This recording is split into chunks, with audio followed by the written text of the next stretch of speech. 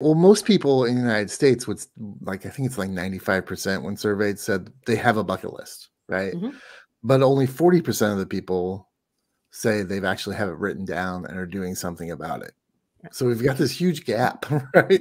Of people that, say, I got these things in my head and, but I'm not sure about them. And when you put something in your mind and don't write it down or don't have it someplace, typed up into the computer or whatever, you can lose it and it doesn't become the focus. So I say with as much vigor as I can that you need to write it down, right? It's that process that you have to go through when you actually write it down.